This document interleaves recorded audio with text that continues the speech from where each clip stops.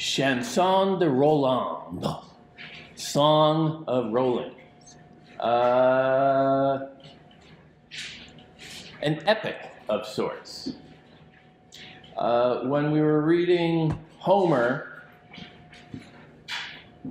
we talked a little bit about how an epic poem is often about more than just the characters in it. It is about the founding of a civilization very frequently, the organization of that culture, and it lays out the values of that culture and serves as a kind of textbook for national identity. And the Song of Roland is in that vein. It's coming about in roughly the 11th century. We're not super sure on this. And it's coming out in a time of the formation of what we would consider the early roots of the modern nation state. With Homer, Greece wasn't really a place. It was just a very loose confederation of Greekish-speaking people.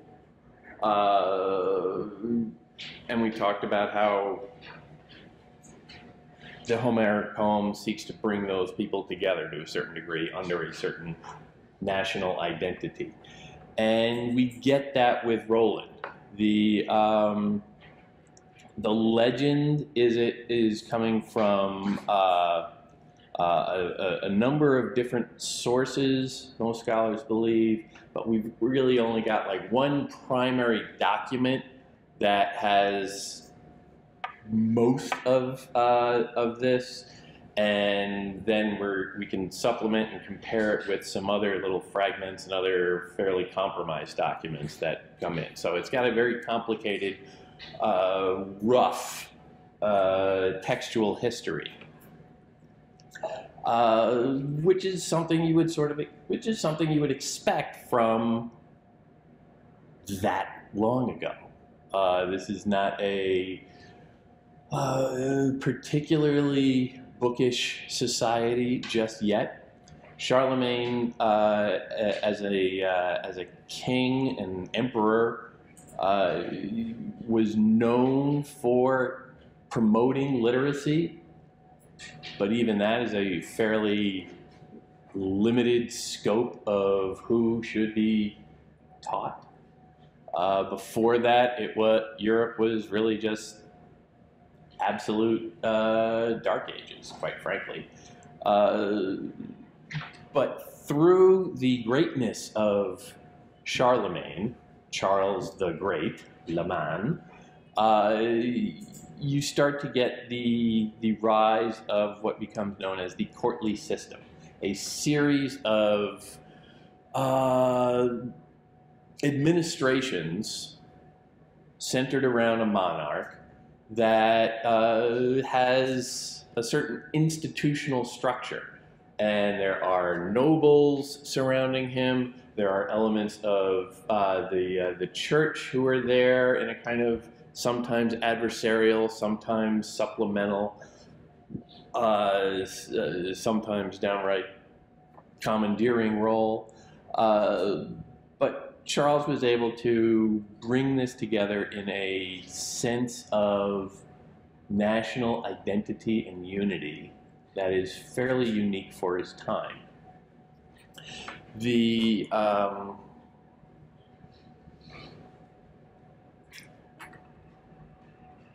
Another historical element in here that is significant but never explicitly referenced in the poem is the Crusades. The series of military campaigns from Western Europe into North Africa, into the far eastern Mediterranean, into the Balkans, anywhere where Islamic rule had taken over, essentially. throughout the 600s and 700s,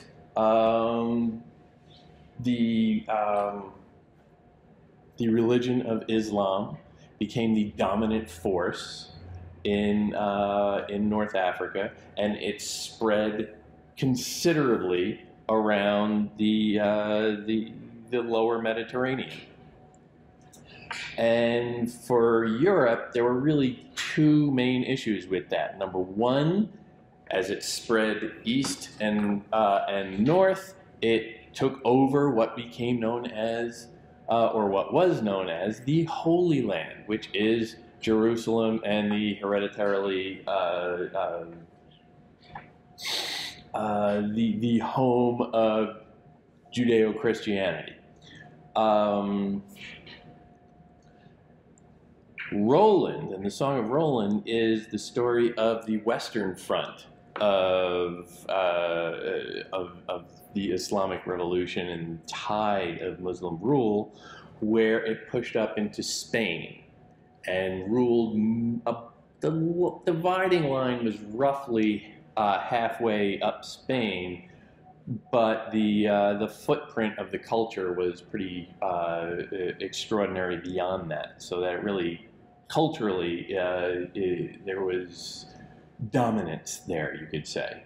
For centuries, Islamic scholars were the only action in town for intellectuals. Most of Europe were really just a bunch of croaking barbarians at this point, quite frankly. But the Song of Roland is the legend of a military campaign of the French, it's really kind of pre-French, the Franks technically, down south into Spain, led by Charlemagne, to try and push back and basically obliterate the Islamic presence in Spain, in Europe. And it opens up, the poem opens up where Charlemagne's forces have been campaigning around Spain for quite some time, rampaging, pillaging, sacking, stealing, all your basic awful medieval warfare stuff. And now they are moving back towards France. They're going back up into the Pyrenees and down into friendly territory.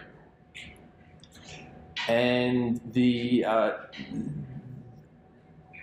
plot of the poem, the story, if you will, is really about that that movement. And when he's moving this fairly gargantuan army, well, gargantuan, the size is very difficult to really measure in here because of the nature of the exaggeration. As they're moving, they have to have a rear guard.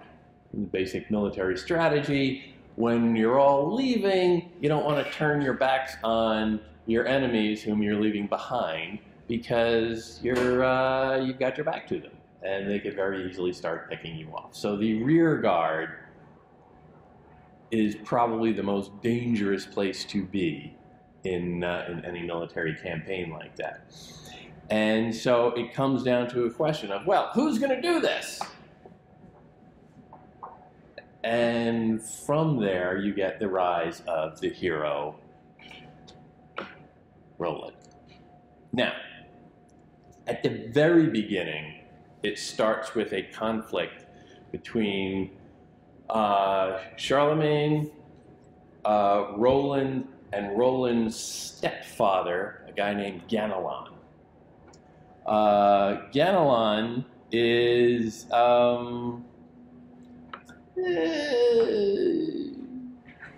not the best guy in the world, and he and his stepson have some family tensions, you could say. But Ganelon is coded almost immediately as a very sneaky little bastard and not one to be trusted. And they have this little scene where they're trying to decide who should go and meet with King Marsilion. He gets spelled and pronounced a number of different ways. I don't really care which way, but be prepared for me to butcher the pronunciation in any way. Somebody has to go and meet the king there and just say, look, we've enjoyed robbing, raping, pillaging, and killing for the last couple of years, but we're tired. We want to go home and enjoy the stuff we stole from you. So please, just let us go. Not too much to ask. It becomes a question, though, of who is going to go and approach this king? Who's going to be the diplomat, the delegate, to go in and get the all clear? Because, understandably, there's some hard feelings there. If you've been rampaging around someone's country, killing, raping, destroying, robbing, all that stuff, you can expect that enemy king to be a little hostile. So this is not a plum assignment. And of course, Roland immediately says, you know who'd be good at this? My stepdad. Ganelon should lead that delegation. Let him go. And Ganelon, me? Thanks for the death warrant there, Roland. I don't really think so. But the way that transpires is significant. Charlemagne assembles everybody. It says, "My noble knights," said the Emperor Charles, "choose me one man, a baron of my march, and bring my message to King Marsilion." And Roland said, "Ganelon, my stepfather." The French respond, "Why, that's the very man. Pass this man by and you won't send a wiser." Everybody's happy to send Ganelon because that means they don't have to go. And hearing this, Count Ganelon began to choke, pulls from his neck the great furs of marten, and stands there now in his silken tunic, eyes full of lights, the look on him of fury. He has the body, the great chest of a lord. What the hell's going on there with that description? Why those details? What is that telling us about this guy? He has the body and great chest of a lord. What does that tell you? Yes? He's not exactly fit. Maybe. He is an older man. Perhaps he is not really as svelte as he used to be. You know, let's go easy on the judgment here. But still, that sense of greatness, I would say, yes, fatness is part of that, perhaps, but the great chest of a lord, yes? I would say that the description is saying that he's one of the noble part. Yeah. So he's not fit for war to go and maybe. He is one of the upper echelon, shall we say, of this this army. One of the leaders, not necessarily one of the grunts. The great what? all the description, like it says that he is very well, like the way they describe him. He's too noble to go and do the Yeah. war stuff. He is dressed really well. The great furs of marten, Right. his silken tunic, kind of a dandy.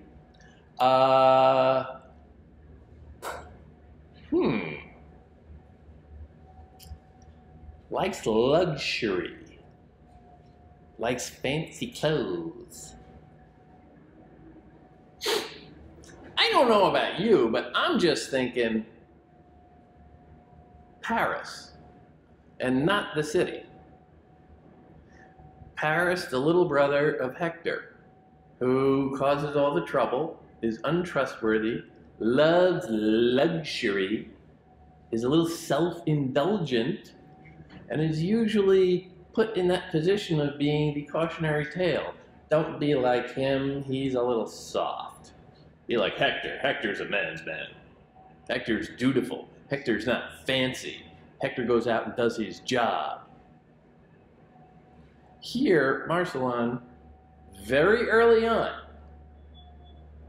first entrance on the stage, you take note of somebody and say, well, all right, you know, who is this character? And we are told about his fancy clothes and how he has this kind of aristocratic air.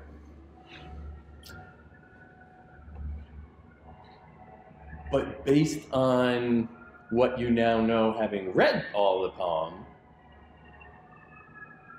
what is the truth of Ganelon's nature?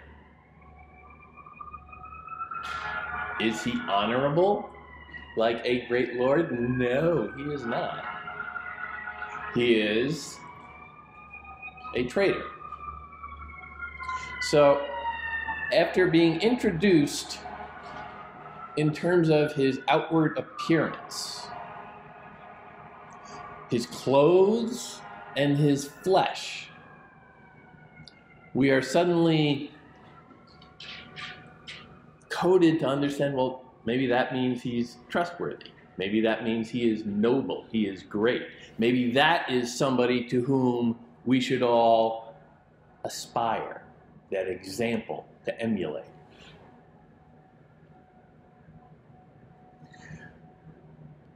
But it's a setup.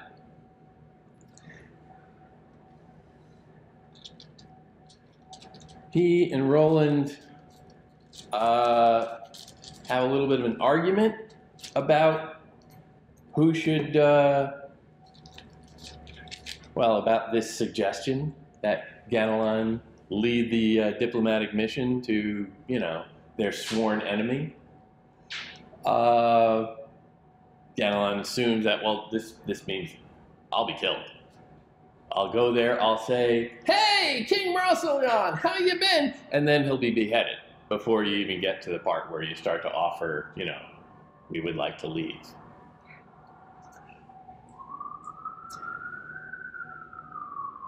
In front of Charlemagne, who's sitting there watching everything, the ever-present authority, he and Roland, Ganelon and Roland, have this little debate. If the king wills, I'll gladly go in your place. And Ganelon responds, he will not go, you will not go for me, you're not my man, and I am not your lord.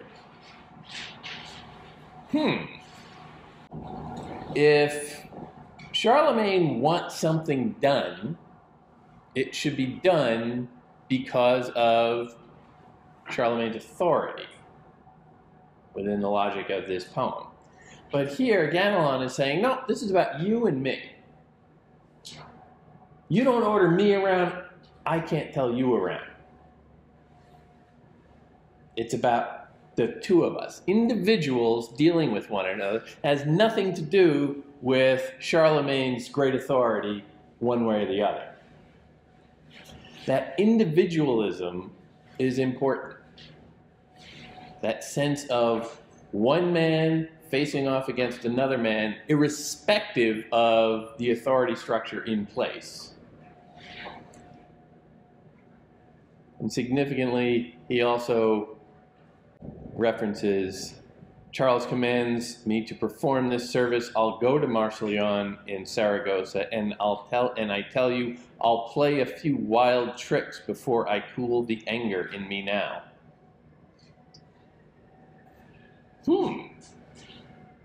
Anger? He's angry?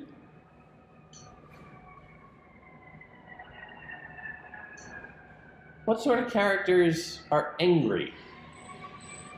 What does anger tell us about a character? Who else has been angry that we have read? Or perhaps let's crack open the thesaurus. Who else has been wrathful? Achilles. Achilles' problem was his wrath, was his anger. He would not let go of it. He let it consume him. And here, Ganelon is signaling that he is angry. He has a lot of rage issues. He goes back to his men and he starts telling them about this plan.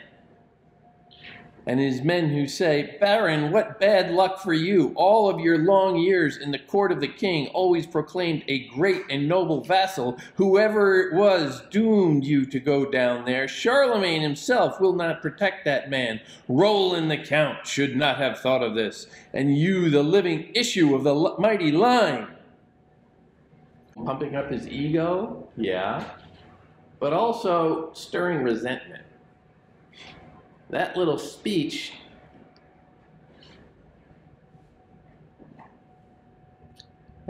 suggests that you should be offended by this. You should be angry by this.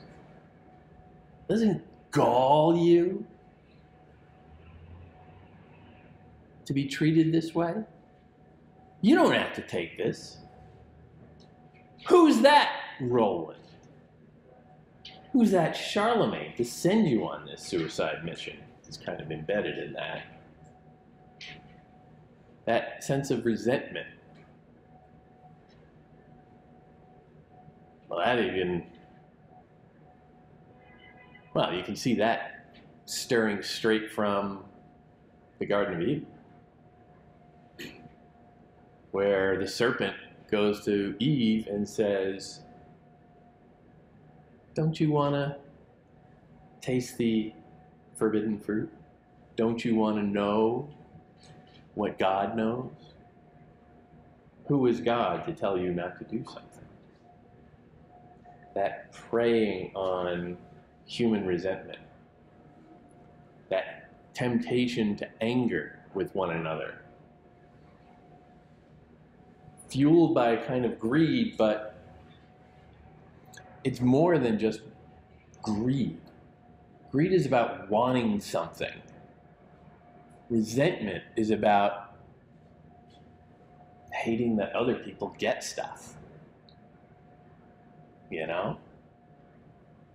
I want an awful lot, but if other people have it, it's really no big deal to me. But if you give in to that, that can eat away at your soul. So you can see some basic moral precepts getting laid out here.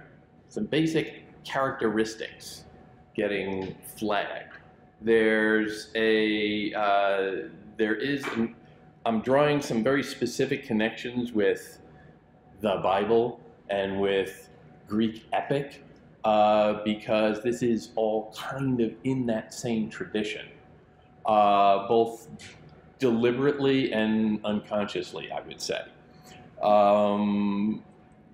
Deliberately in that they are trying, this is a Western European rising civilization trying to culminate itself as a continuation of a callback to and a new iteration of the glory of the ancient past.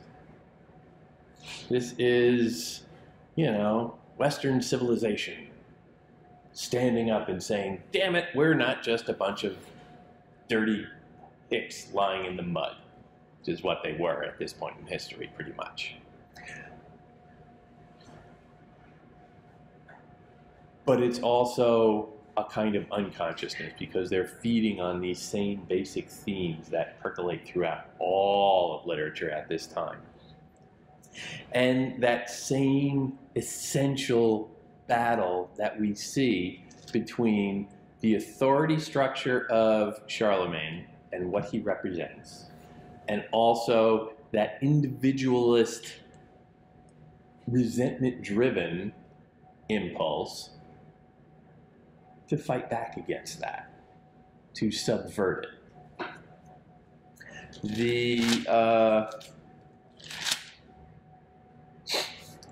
The embassy to Marsilion, and again, I apologize for my pronunciations, comes in a very diplomatic mode.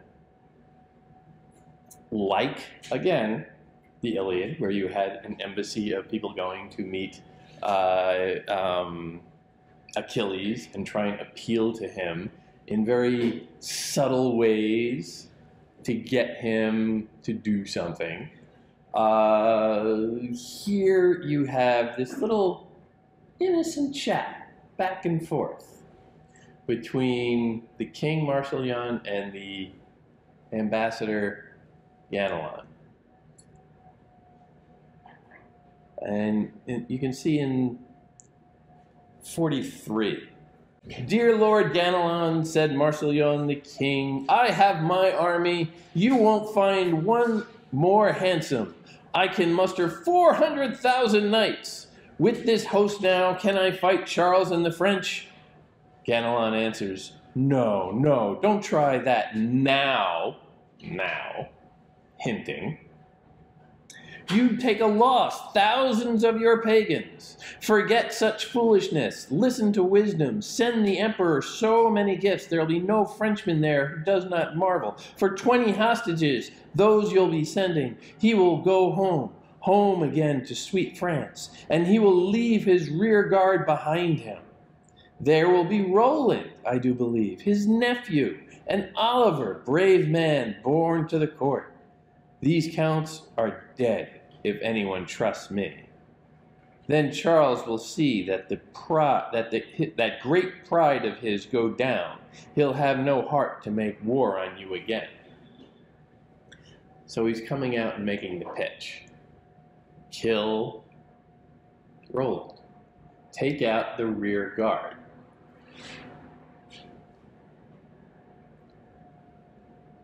But then you look at the very next passage. "Dear Lord Ganelon," said Marsilion the king, the exact same phrasing as the previous one, "what must I do to kill Roland the count?" Ganelon answers, "Now I can tell you that. The king will be at seas in the great passes. He will have placed his rear guard at his back. There will be his nephew, Count Roland, that great man, and Oliver, in whom he puts such faith, and 20,000 Franks in their company." Now, didn't we just hear about this rear guard led by Roland and Oliver? Isn't that a little repetitious? Were there times when you're reading this when you realize, didn't I just read that? Damn, this is slow. Didn't they have editors back then? Why the repetition? Why? What is the effect? You're allowed to say, well, it's the same. It feels like you're getting nowhere. But there are little innovations within that. He will bring 20,000 Franks in their company. That's new information.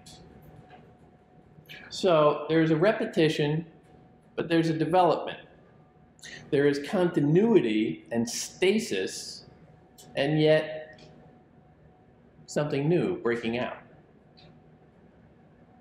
This is a pattern that you will see again and again and again. This is a poetic device, but don't get too caught up in, fancy English teacher stuff like that. Think in terms of what this is doing. When something is always the same, but suddenly a little different. That's not just the poem, that's life. things happen, and they seem like they have always happened. But this time it's got a little twist. Something progressive, something new, within something very old and established. That continuity is an essential part of this poem and the broader message of this poem. And the allowance for innovations within it are also significant. Bear that in mind.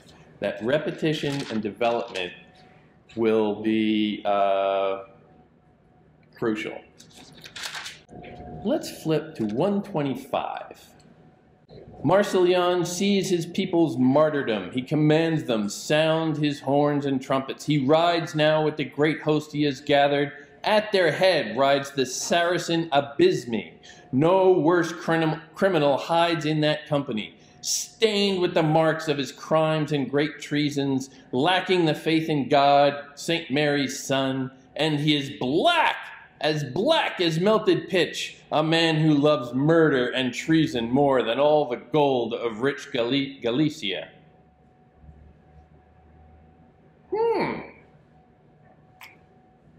What does that make you think of?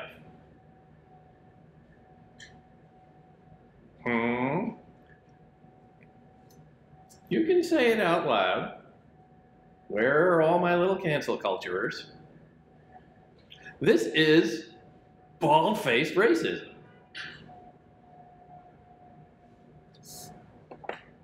The Saracen, which is another word for the Muslim, Abysme, which is, okay, maybe that's an exotic name, but it also naturally draws to mind the word abyss, abysmal, something very dark and miserable. He is no worse criminal, rides in that company.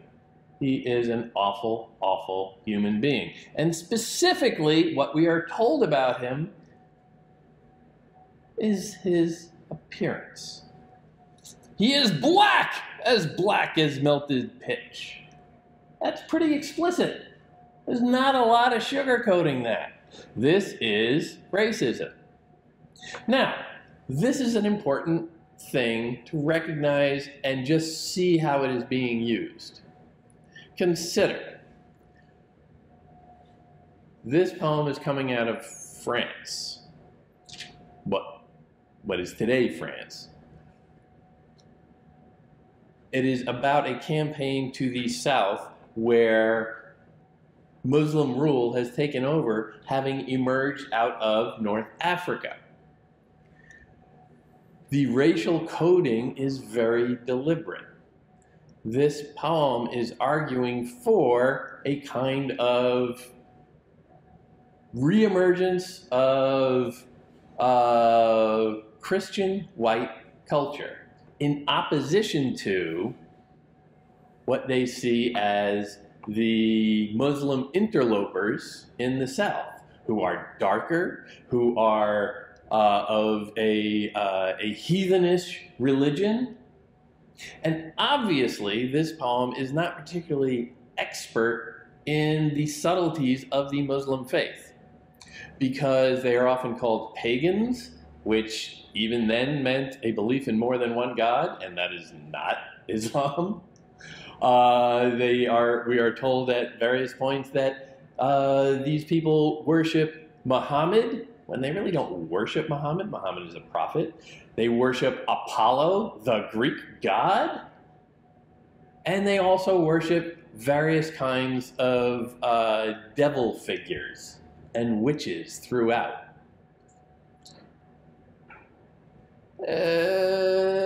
Wireless in the Pyrenees was rough, so you couldn't get Wikipedia very easily. They could not find out what the hell Islam was actually about.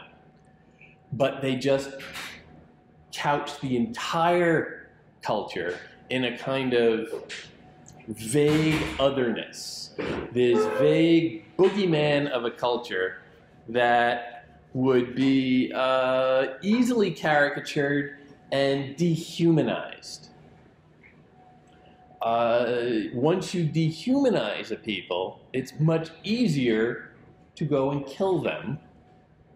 And that's part of what this poem is looking to do.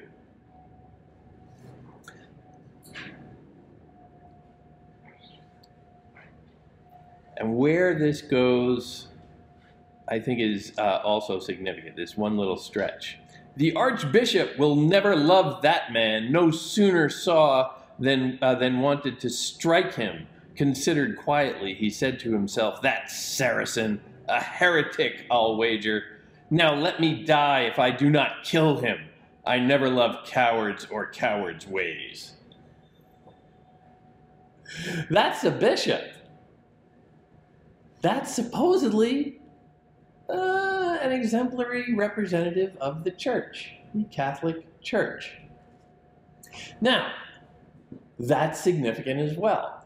Is bragging about how you want to go kill someone, is that really what we would consider godly in any faith? No. Now, historically, this needs some caveats. Number one, the Vatican at the time was alternately a little on the murderous side. At different points in its history, it has had armies, it has engaged in conquest, it fostered a lot of the crusades to take back the land from Muslim rule. So the idea of a pure Vatican representative is a little bit of a legend. Even so, however, this is particularly bloodthirsty. And throughout, you see him engaging in some pretty awful behavior, really slaughtering people just on this page itself. And the French say, a fighter, that archbishop. You know, it's a little bit weird. That gives a certain window into the power dynamic of the authority of that era as well. Charlemagne is the emperor of the Franks. He is the king of what is becoming France. He is the big dog in that neighborhood. But he knows that just a little east of there, on the peninsula of Italy, there's another guy who thinks of himself as the big dog, and that's the Pope. And that relationship of the church and the rising nation state is a point of great friction throughout this time. When Charlemagne was first had himself crowned emperor on Christmas Day in the year 800, I believe, he had it done by the Pope. He had the Pope designate him that. And just think about this power dynamic. The Pope had been used to, throughout these medieval European centuries, he had been very used to being the only authority in town.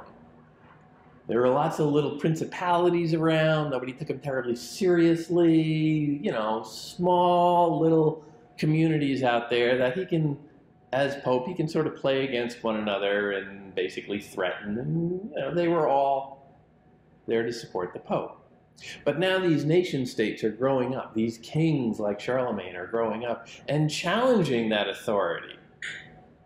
And by asking the Pope to crown you emperor, you are both submitting to the papal authority, but also he had the Pope do it. He got the Pope to do that for him. So there's a weird power dynamic going on here that the Archbishop is largely representative of. He is a representative of the Catholic Church in general in its relation to the aristocracy. Here, significantly, he is functioning on the level of Roland and Oliver and all of the other knights, essentially, all of the lower royals, not at the level of Charlemagne. So written from the French perspective that is celebrating Charlemagne, they are going to prioritize Charlemagne as just a little bit more important than the church.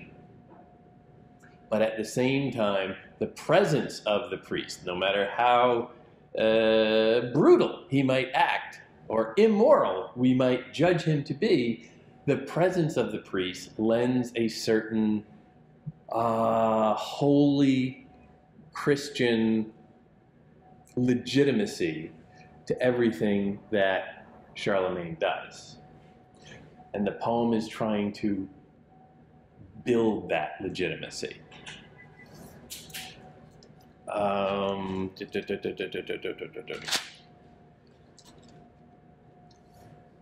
131.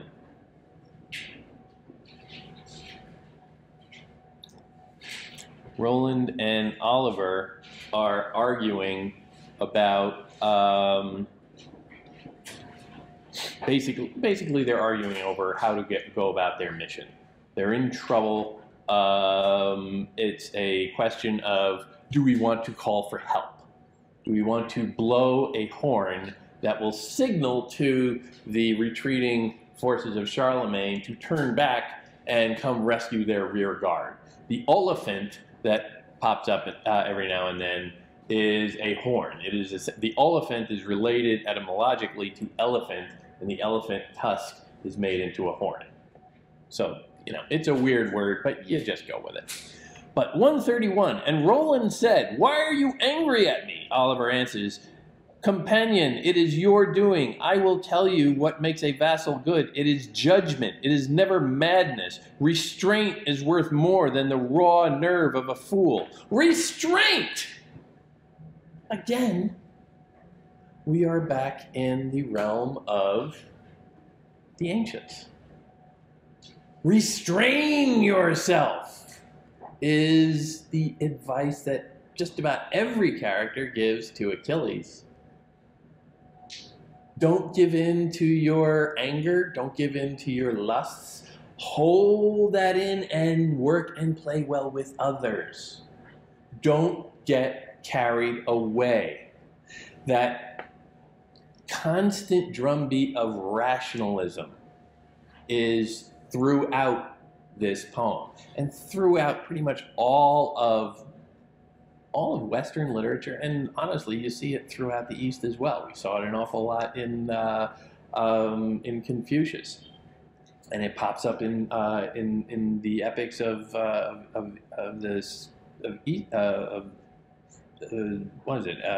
India.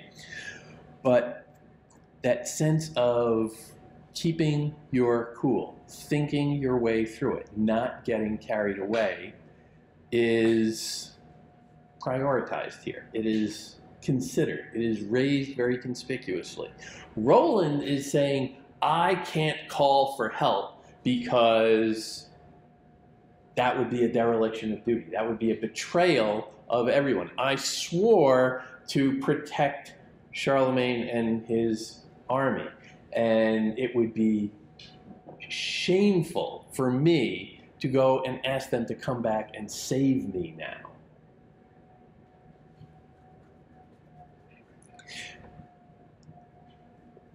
Oliver is a little bit more practical and saying, okay, that's a lovely sentiment, but you're a little puffed up with yourself here. Let's not get carried away. We're going to get slaughtered. And maybe Charlemagne would rather have an army that is still intact than have you to point to and say, well, he gave it all and died on the battlefield. Well, that's nice, but isn't it also nice to have your great warrior still with you, alive? Oliver is expressing a kind of faith in humanity rather than honor. And this is another dynamic that we see playing out here. For Roland, it's all about the honor, all about I have to be honorable. I have to live up to my word of serving Charlemagne. That is my honor, and it is sacrosanct. Oliver is coming at it from a little bit more of a rationalist perspective and saying, well, okay, you know, honor is a big word, but let's just talk about reality here. Let's just talk about practicality here. We are worth more alive than dead. And this debate doesn't really resolve. The advancing armies get closer. Roland resists sounding to call for help until he finally does. But it's too late. They are all essentially slaughtered.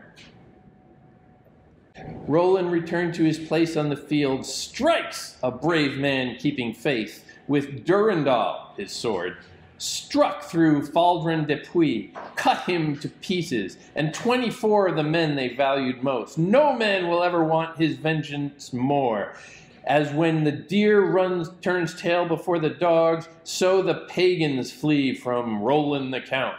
Said the Archbishop, "You, Roland, what a fighter! Now that's what every knight must have in him who carries arms and rides on a fine horse. He must be strong, a savage, when he's in battle, for otherwise, what's he worth? Not 4 cents. Let that 4-cent man be a monk in some minster, and he can pray all day long for our sins." The Archbishop is a badass. The fighting gets an awful lot of play, and it is also reminiscent of the Iliad.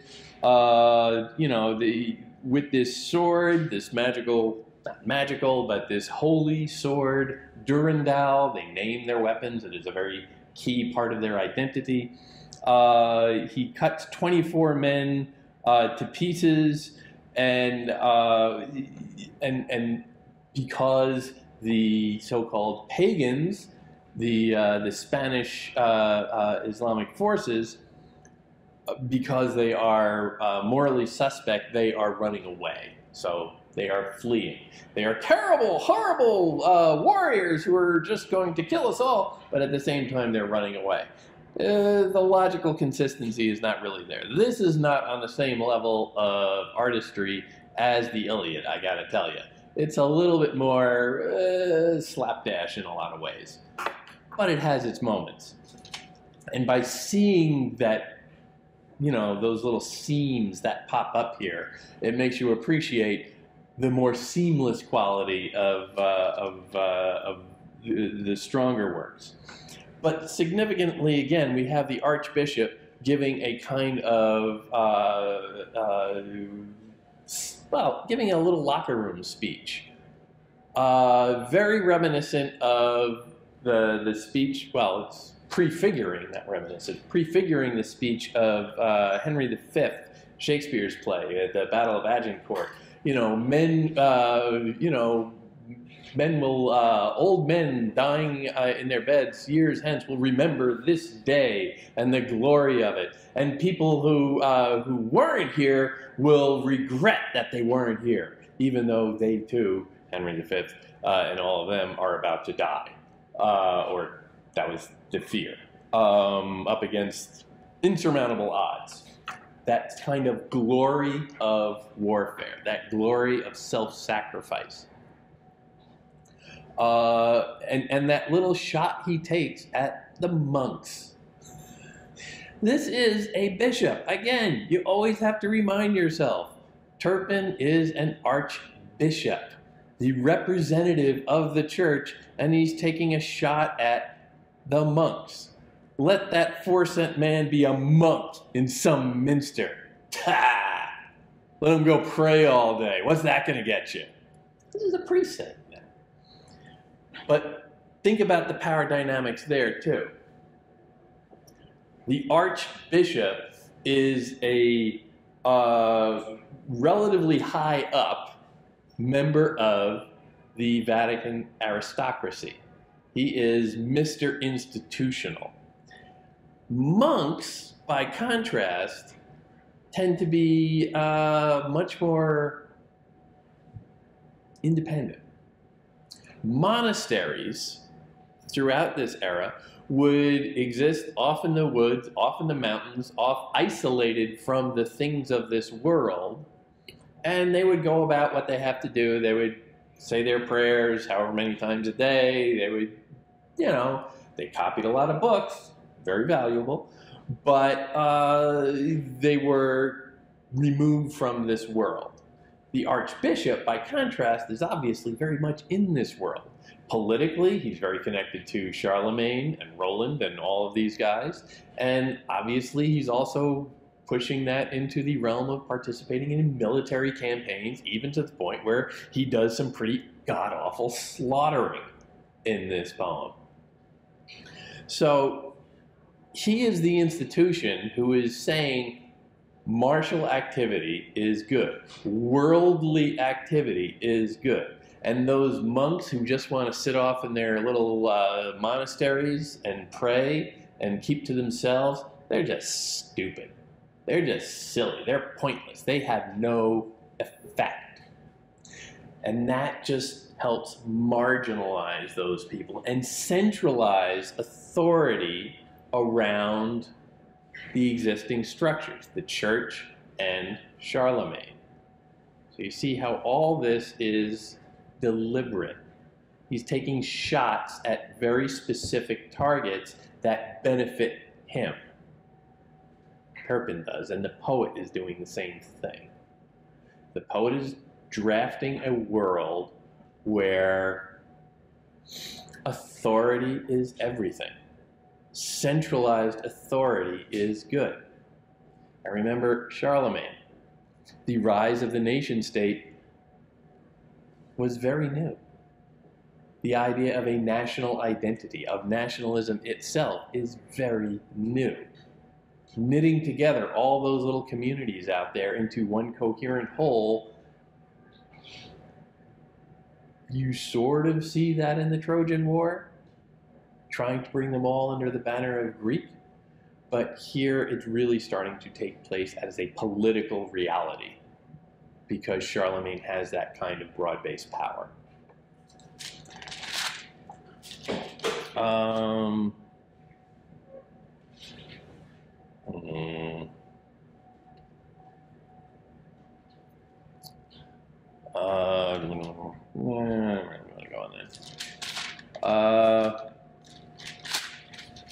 Marcelin retreats and essentially disappears.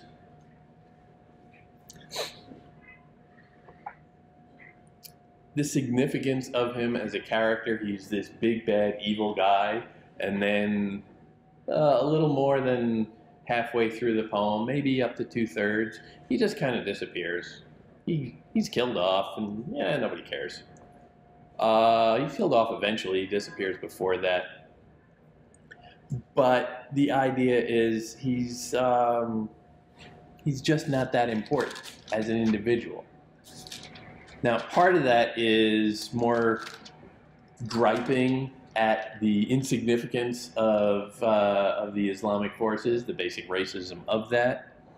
But part of that is about the nature of the threat that the French saw. In 143, what does it matter if Marcilian had fled? His uncle had remained. The Algalife. I don't know what the Algalife is, the caliph.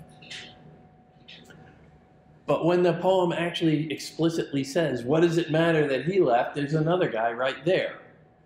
That is inviting you to sit there and speculate. Well, okay, there is another guy. You know, normally, when I read a story, when the bad guy is knocked off, that's the end of the story, right? Right? Right? Yeah, that's how I understand stories. I don't know about you guys. But here they're saying, no, you pluck one out, another one pops up in its place. Now, that is again very dehumanizing. Marsilian is not granted any dignity of individuality here, any dignity of his personhood.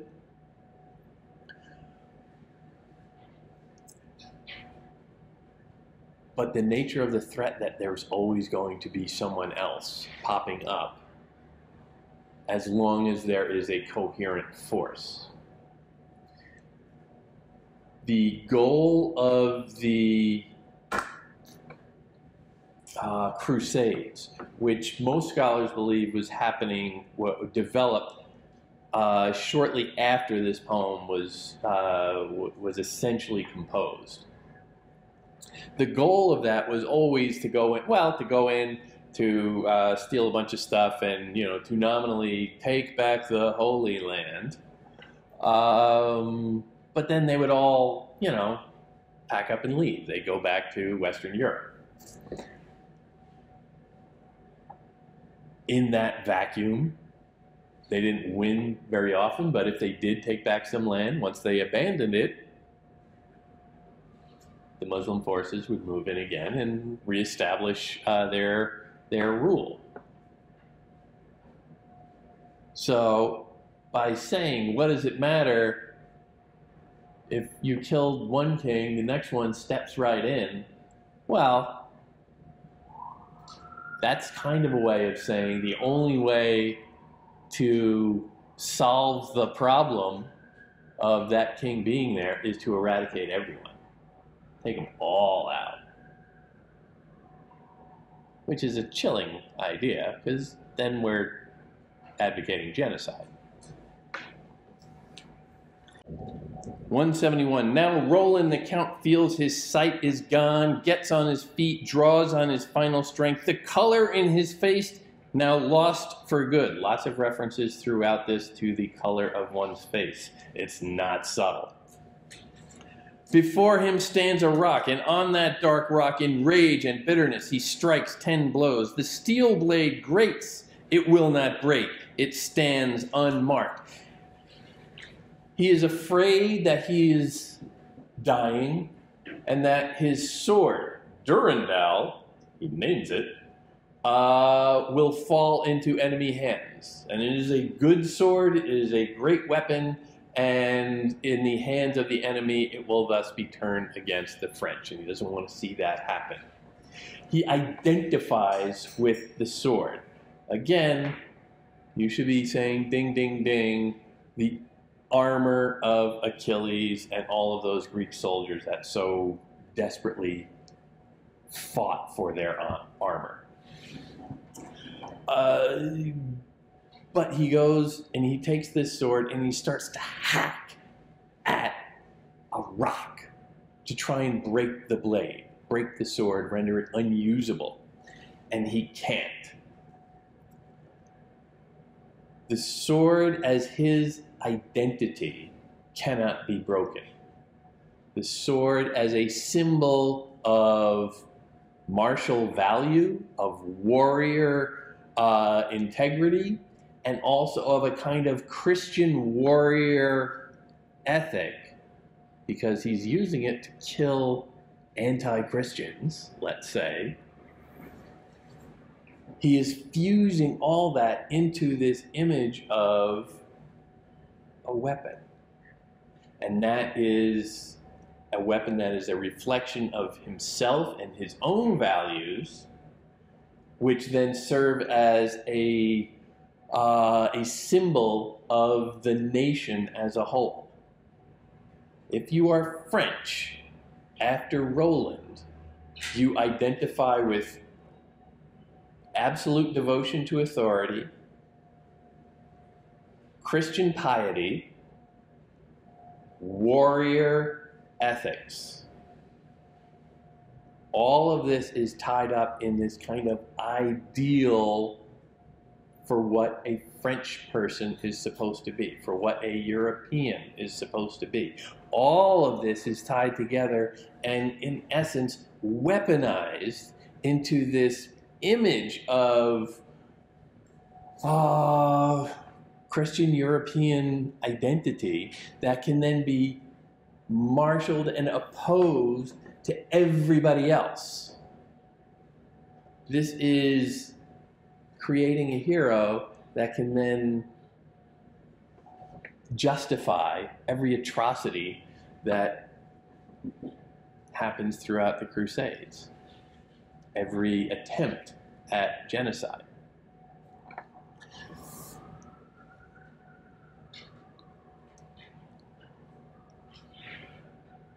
I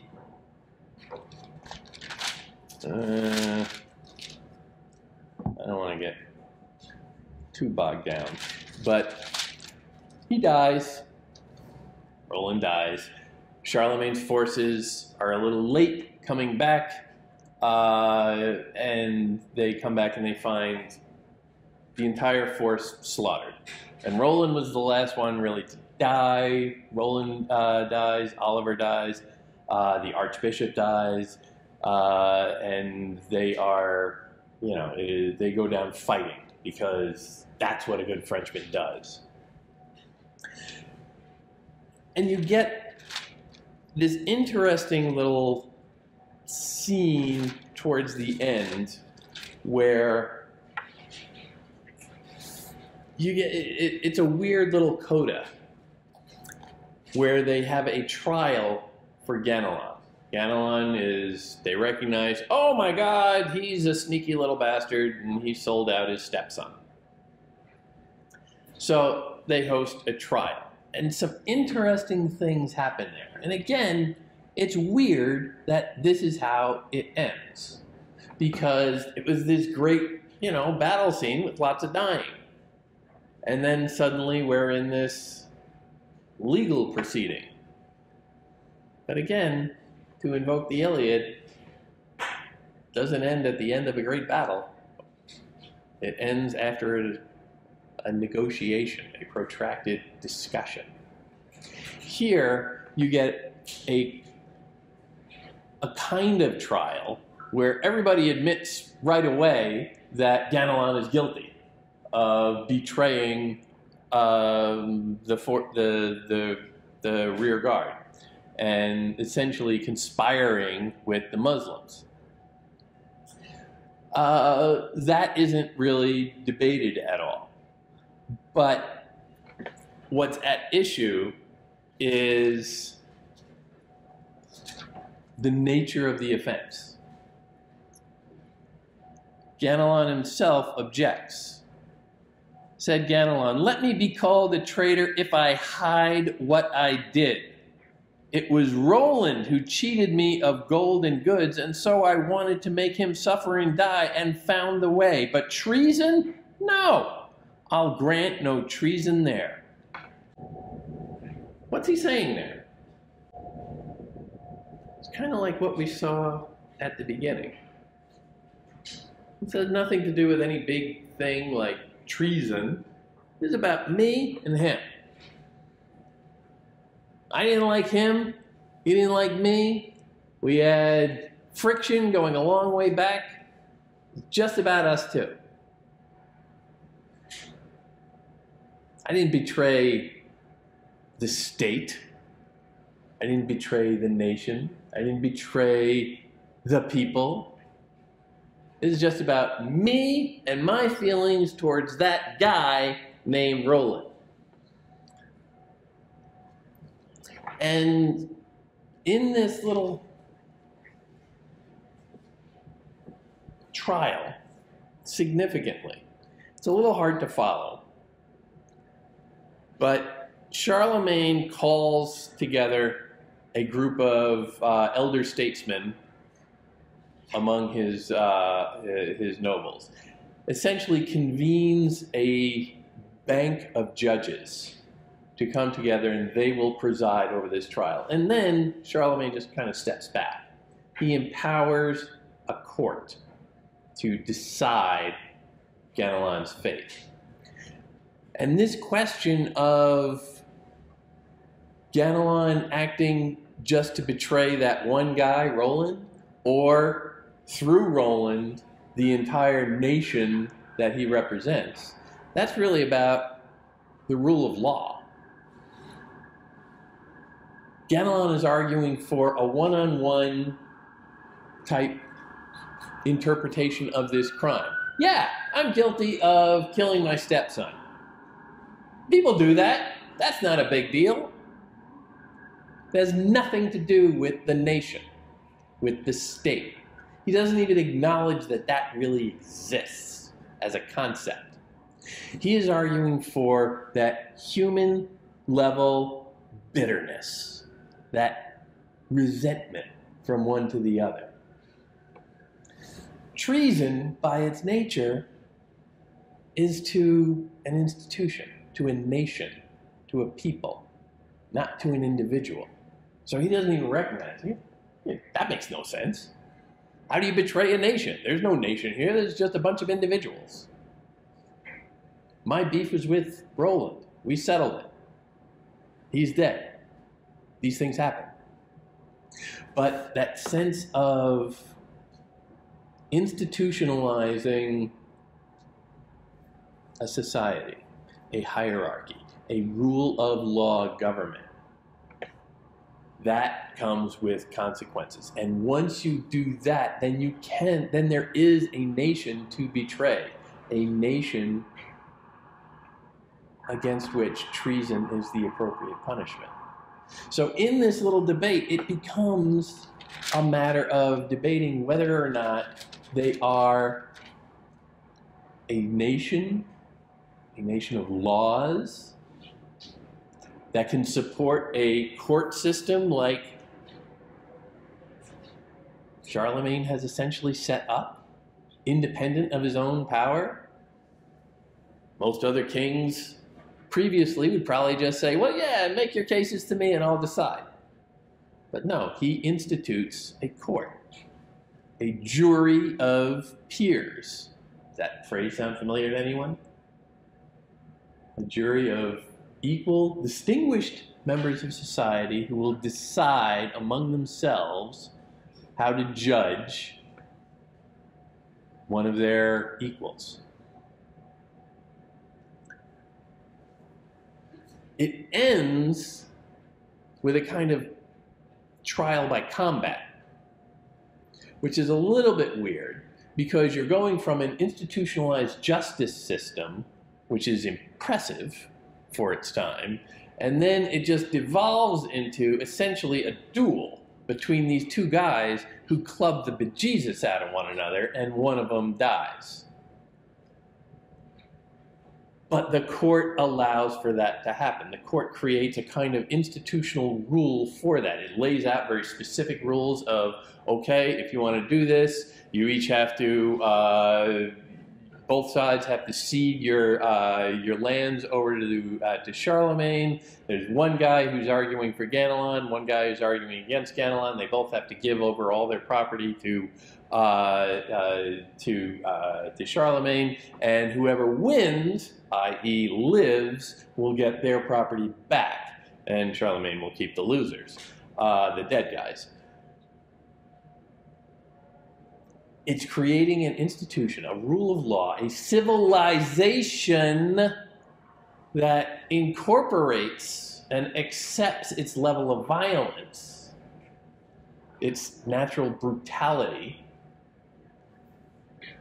while trying to control it, while trying to contain it, to give it a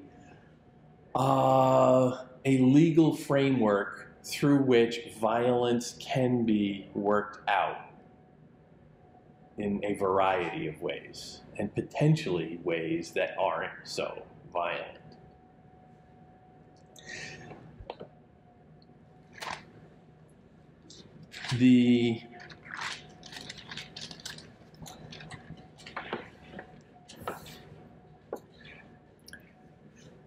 One of the great scholars of this era is he's a Dutchman or a Swiss, I'm not sure. His name is Huizinga. And he was a historian of the mid to late 1800s. And he wrote, at one point, a very famous book on this era. And he said that the elaborate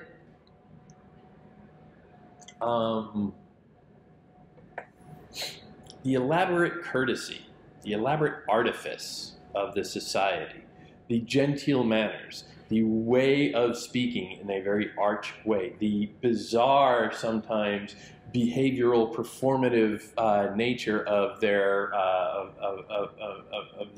way of expressing themselves, was a kind of politeness meant to mask great brutality.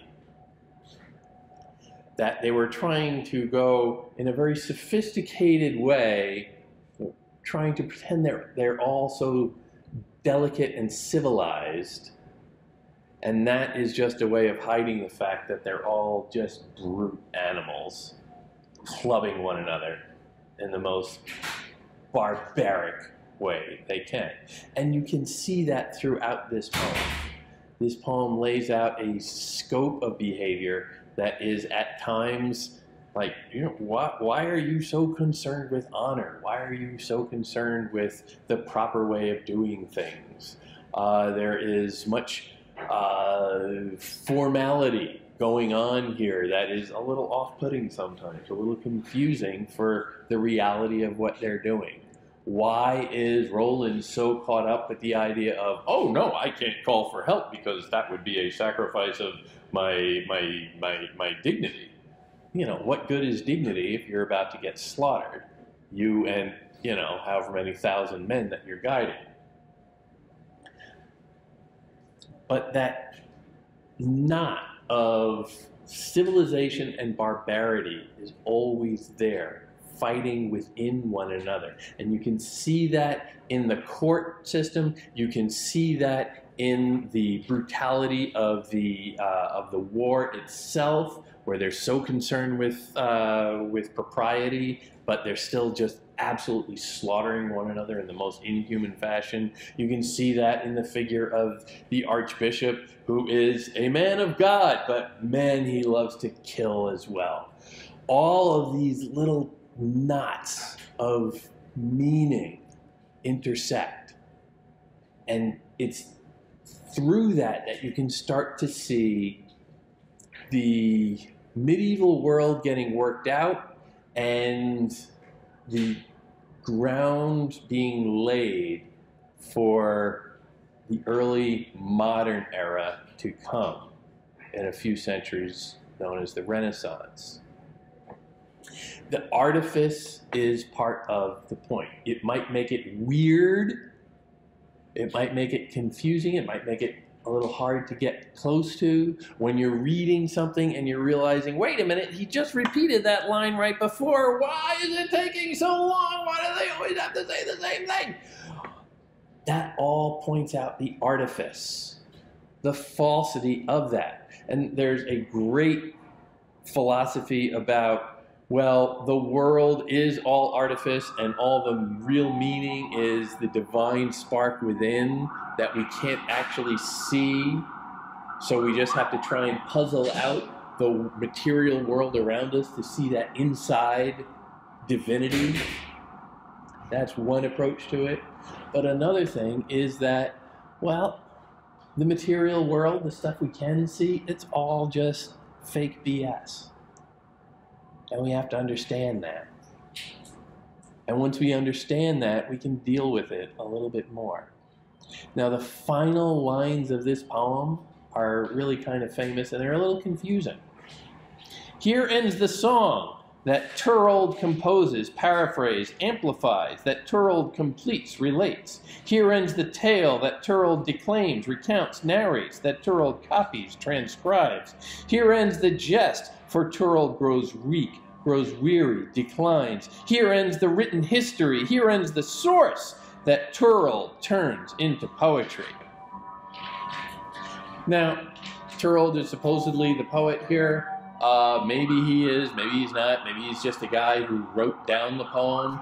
Maybe this was originally an oral poet, and he is just sort of doing what Homer did, perhaps, and writing it down. Who knows? But the point is, it makes, by ending the poem like this, and a lot of stuff from this era end like this, it points out that, well, yeah, this is all just a poem. This is all just art. This is all just fake. This is appearance. This is artifice. This is falsity. But through that, we can maybe start to see glimmers of divinity, sparks of meaning within it that give a sense of the eternity beyond the material.